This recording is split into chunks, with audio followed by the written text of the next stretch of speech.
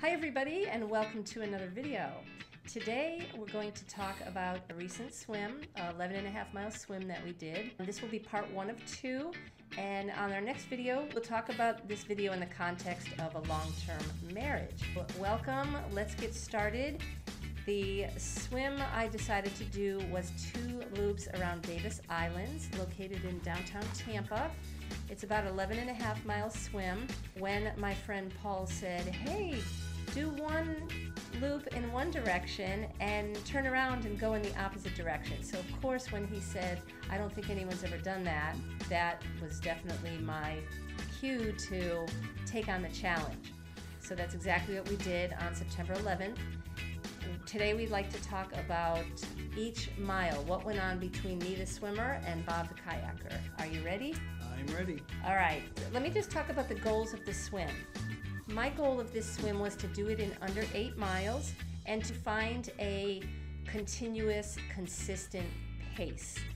I'm working my way up beyond 6 and 8 mile swims, and I've fallen apart in the past at like mile 9 or 10.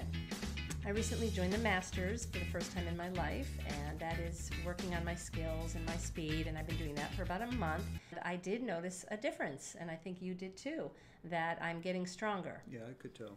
Okay, so go ahead and get us started with the beginning of the swim. So what I've done is I tracked the entire swim on my Garmin watch, and then was able to print out. I've got printouts of it here, but you won't see that. But I'll show some videos. In the video, we're going to show the actual diagram here, but it's mapped out every mile. So we thought we would just go through mile by mile. 11 miles total, and it was around Davis Island here in Tampa. And if anybody's familiar with, well, people that are familiar with Tampa will definitely know what I'm talking about. It's the island. It's right in downtown Tampa, and it's roughly 5.5 to 6 miles around, depending on how far away from the shore you swim it. But it took us, it was about 5.5 miles is what it came out to for us, for roughly. You. For me. My watch said almost 5.8 miles on the loops. So we got started at 6:35 a.m. in the dark. And my issues as a swimmer during that first mile was I was a little annoyed. You said, oh, the sun's coming up. We don't need anything. There aren't any boats out here. We'll be fine. Well, I wanted to see the kayak, and it was pretty much pitch dark. And it would have been nice to have a little blinking red light on the end because sunrise was at 7:15, so it was very dark the first 15 to 20 minutes. But it turned out to be a very strong mile. My goggles were foggy. I couldn't see you. Where's the kayak? But I ended up having a pretty good time for that first mile. So what was your experience of the first mile, Bob? That was my experience. Get in the flow, pick up a pace, everything was just going along pretty nice. So like Lynn mentioned, it was dark and the sun was coming up in about 45 minutes. So I knew that it would be starting to get bright really quick. So that's why I didn't worry too much about the light. And since it's downtown Tampa, it's a big city, there's plenty of ambient light around too. So if you're looking up, you know, the water's really dark, but if you're looking up and around, you can see. Yeah, for you. I thought you could see well enough. And there weren't any boats out at that time anyway. There was actually one fisherman going out when we were going. We did start at the south end of the island, the boat ramp located near the yacht club, and it was pretty dark over there. There was no city lights really. So from my perspective, it was a dark start, but that was fine. So what was your experience of the first mile? First mile was leaving, and we headed south. I mean, well, it's at the south end of the island, so we headed basically south and then west. So we're doing a clockwise loop around the island, the first one. And that first mile was relatively easy. I mean, Lynn did it in about 33 minutes. Yeah, for the first mile is what I clocked on my my watch. And that is pretty fast. So that's for open water. That's good for me. Yeah. Now, so 1.8 mile per hour average pace.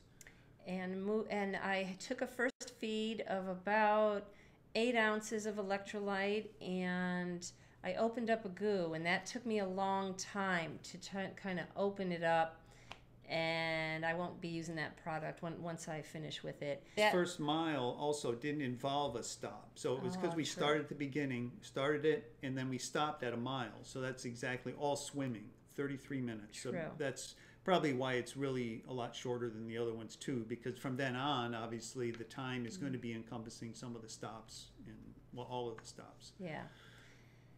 Now, I don't really have much to say about the clockwise direction. I did the total in about 3 hours and 25 minutes, which was fantastic for me for almost 5.8 miles. I was settling in. I'm really happy that I'm doing bilateral breathing. Every third stroke, I would take a breath. I settled in. I did that probably for 70% of this swim, whereas in the past, I would maybe do 10% of bilateral breathings. That seemed to work out very well for me. I did notice a couple, like a slower pace than I would like. And so what that cued me onto is swimming on the outside of Davis Island, feeling slightly slower, meant to me when we turned around that might be a little bit of a faster swim later on coming back. So I was looking forward to that. But I pretty much settled in mile 2, 3, and 4. And Bob can tell you what his experience as a kayaker was. And when it changed for me was when we rounded the hospital where the current came in from Hillsborough River. Whoo, it started pushing me towards the wall near the hospital. And then I caught myself, and then I got caught in a nice current and finishing up the loop. So I know he would say mile by mile, but I really don't have anything else to offer. That it scooped me a little bit, it pushed me a little bit faster, mile 4, 5, and 6. 2, mile 1, 33 minutes. Mile 2 was 46 minutes, almost 47 minutes, but that involved a stop. And Lynn thought there might have been a little current going. We were heading north at that point on the western side of the island. I didn't really think there was a current, but there could have been. Against me, slightly yeah, against us that time, yeah. Heading north. So 40 minutes on the third mile. Okay, and then the fourth mile was rounding the tip that Lynn talked about of the island. And as you round it, so the Hillsborough River drains into Tampa Bay right there at that northern tip. And so that's where the current is the worst, coming down from there. Plus, we also had a tide that was going out. So it was, I think it was kind of a double whammy on the current. The tide's going out at the same time the Hillsborough River flows out all the time anyway. So once we rounded that curve at the northern tip, mile 4 ended up being 37 minutes. And then mile 5, which was entirely down the eastern side of the island, going with the current, 28 minutes. So Lynn was flying. That's then. Great. Awesome. If every mile could be between 28 and 33 minutes, I'd be happy. But this looking at my times here disappoint me, as you hear on the second loop, which was a completely different swim. What was interesting about this swim around Davis Island, it was 2 swims within one. Going clockwise, doing that in 3 hours and 25 minutes was great. And I finished the total in 8 hours and 22 minutes. So this turning around going counterclockwise took about 4 hours and 50 minutes. That's a big difference, but there was current, there was conditions. Actually, the conditions were pretty good. It was overcast. It was the water temp was about 85 degrees, and at parts, it could have been close to 90. It felt very, very hot, almost like a hot tub.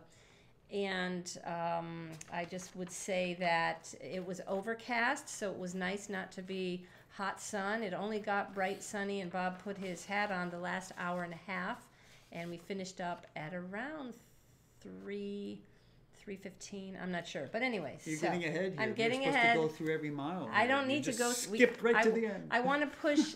This is going to be longer than 20 minutes. I don't know. No, but go ahead. I don't really have anything else to say until the turnaround. Okay. Unless you do. Well, that's it. After that, coming down the eastern side, now we're heading back toward the public boat launch. So mile 5 and then 5.5 roughly to 5.8 is when we made the turnaround and then started heading back north, going counterclockwise. And that immediately is when we hit the current, because that's on that side of the island, and we're heading right back into the current. So and up to mile 6 ended up being 46 minutes. But then mile 7, which is all against the current, straight up the side of the island into the current, was 58 minutes. And mile 8, which was at the worst part of it, heading north and then rounding the tip of the island at the north By the into hospital. the worst of it by the hospital Lynn already mentioned some of.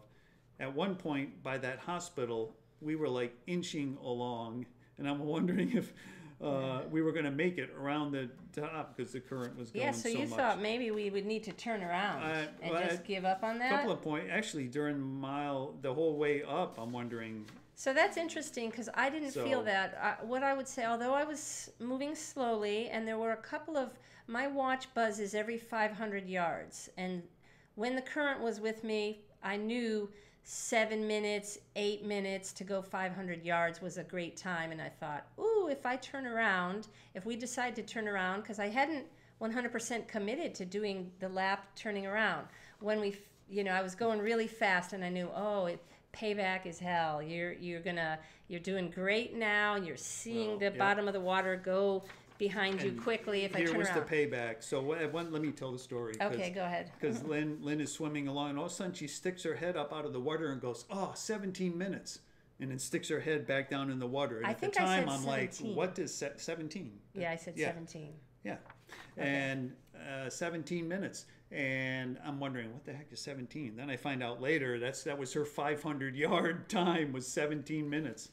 And that's how much slower it was going against the current. And the but worst was... I'm going to give Lynn credit here that she swam that entire time just going, just doing it, not complaining, just doing her thing and moving slowly through the current and not complaining. Even the worst part of it up at the end there.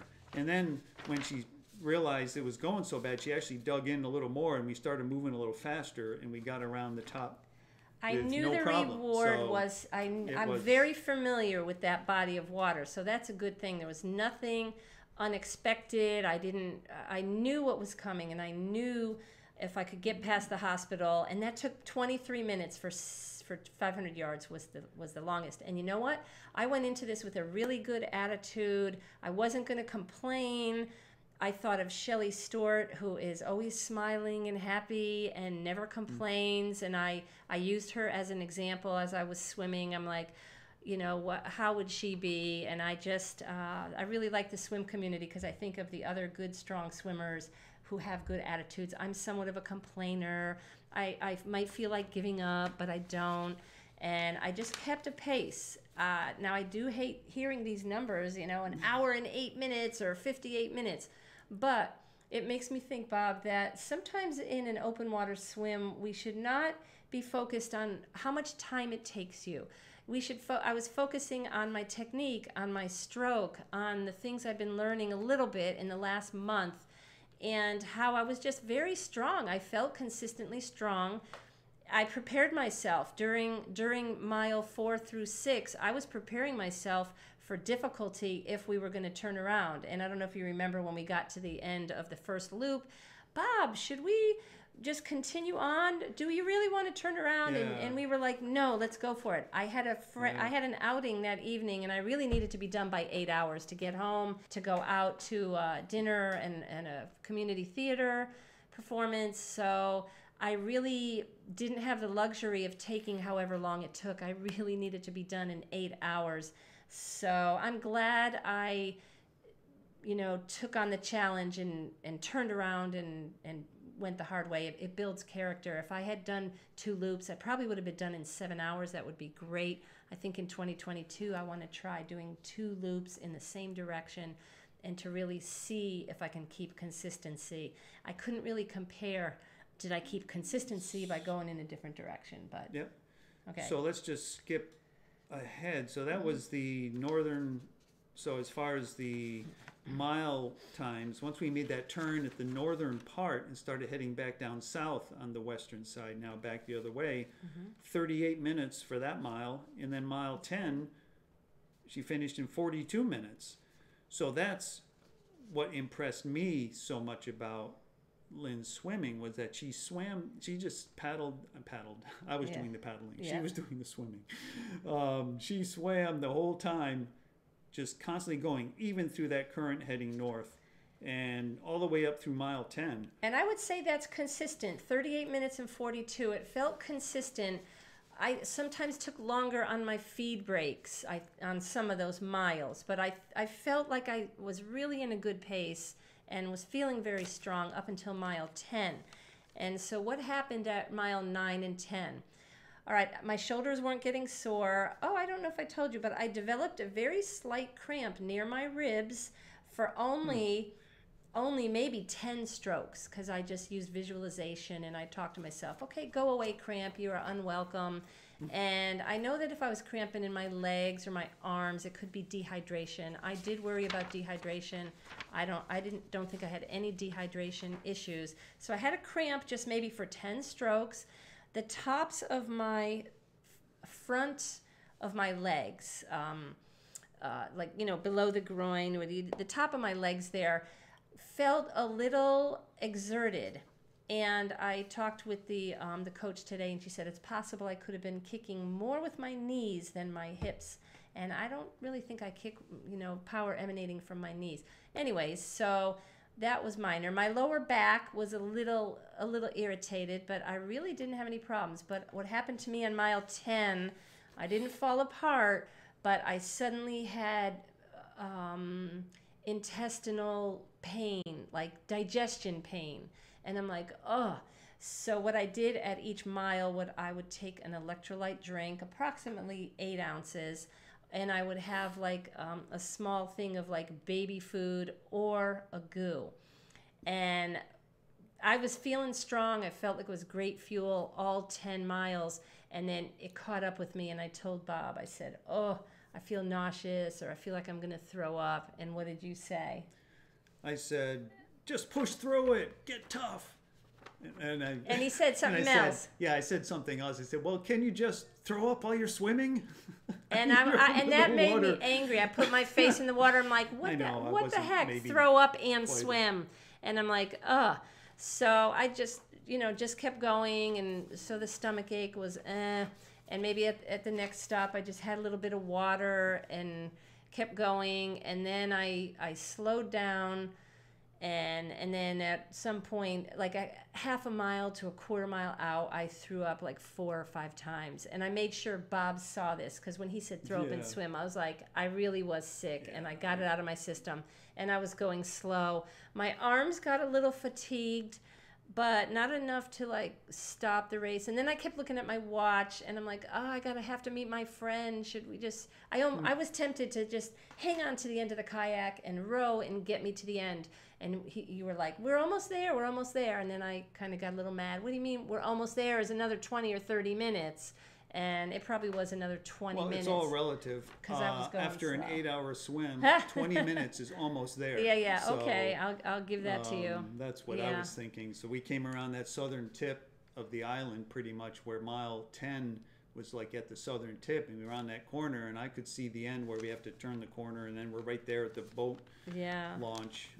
So, but I would say that overall this swim, it's always interesting about what is your expectation. I was very pleased with it. I was pleased that I was consistent. I was strong. I finished it. I didn't finish it weak. I didn't fall apart. I learned a lot about what I need to change my feeds or do something about that. Let's see. Mentally, I was very positive attitude. And how did you feel as a kayaker? Do you get sore sitting in a kayak for 8 hours and 22 minutes? Yeah, you have to get used to that. So you don't have to paddle that much, but just holding the paddle for that long too, I found like my arms, my shoulders, and the back. My back. I could start feeling it after 8 hours of sitting in the kayak. But you're pretty, you do training your own for kayaking. You do bow flex. Well, I do weightlifting. Yeah, some mild, strength. Some easy strength training to try to. So would you say your back and upper body is very important? Does your butt get sore sitting there, or do you shift and move around? I have to shift around a little bit to keep the blood flow into my legs sometimes, and the seats aren't necessarily really comfy, but it's not unbearable. And definitely. It's funny, after a while you just get used to the sitting there, And your knuckles got a little sunburned. You know, your hands go around the oars, so you get a little sunburn the on tops the of fingers. my hands, from like my wrist up to my knuckles got some sun. All right. If you have any comments or questions, just leave them in the comments below. I'd love to hear from you. If you've got any advice for me on feeds, let me know. I've been reaching out to some swim friends who swim longer distances.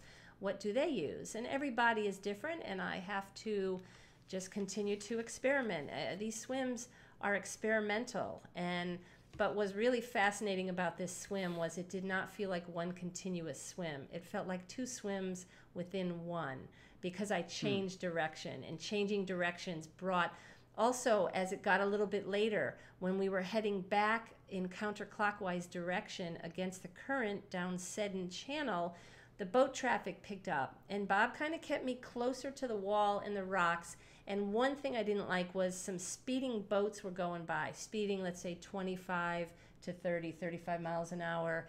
And their waves were coming over, hitting the wall, kind of coming back at me. So I was kind of just annoyed at that everything wasn't nice and calm, and the red carpet wasn't rolled out for me during this swim, that I had to adapt to boaters.